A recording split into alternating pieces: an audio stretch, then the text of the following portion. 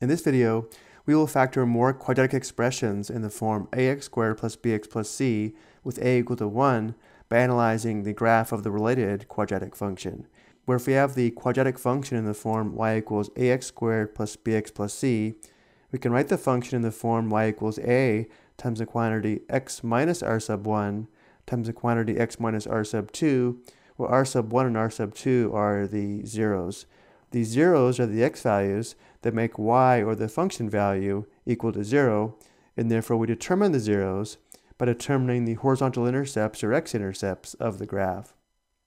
Just remember, when graphing a quadratic function on the coordinate plane, the graph is a parabola, and when we go to look for the horizontal intercepts, there are three possibilities. We can have two horizontal intercepts, as we see here, and therefore we can have two zeros, giving us two binomial factors.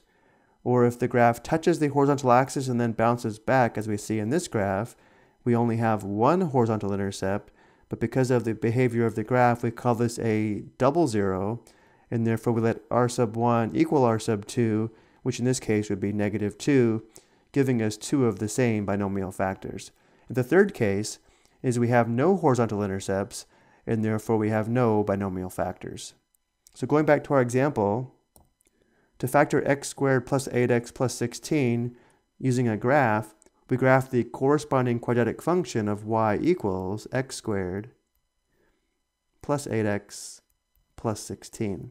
Now looking at the graph, notice how we only have one horizontal intercept, which is this point here with the ordered pair negative 4, 0, but because the graph touches the horizontal axis and then bounces back, we call this a double zero. So to write the given expression in the form a times the quantity x minus r sub 1 times the quantity x minus r sub 2, we now know that a, the leading coefficient, is 1, and because of the behavior of the graph, r sub 1 equals r sub 2, which is equal to negative 4, which means the given expression can be written in the form of 1 times the quantity x minus negative 4 times the quantity x minus negative 4.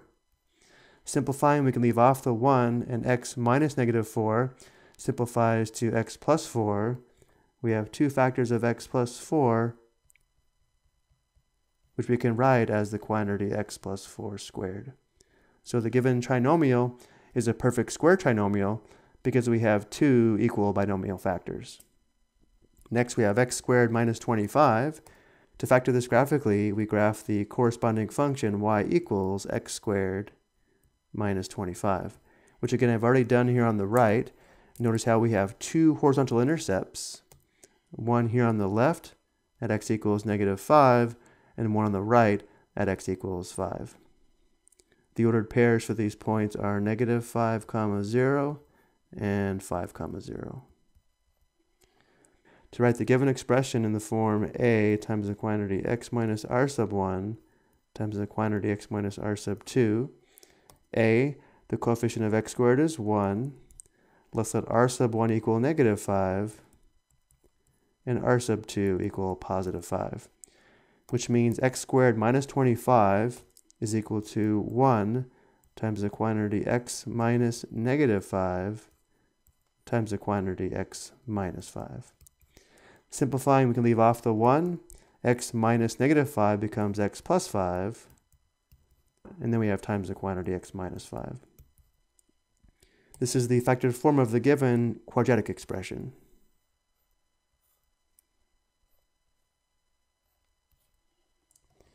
I hope you found this helpful.